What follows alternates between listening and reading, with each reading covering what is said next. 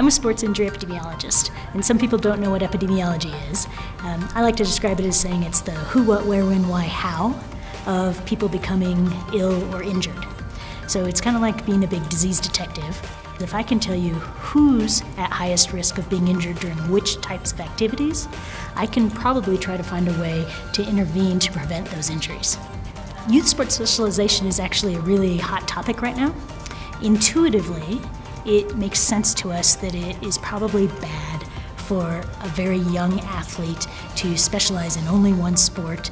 We would like to see them play multiple sports so they have a natural way of cross-training.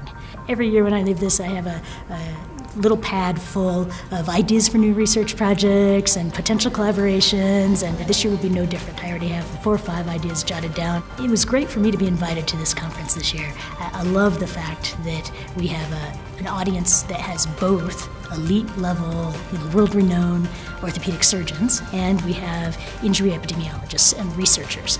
And bringing those two together is what makes this conference something that I want to come back to every year.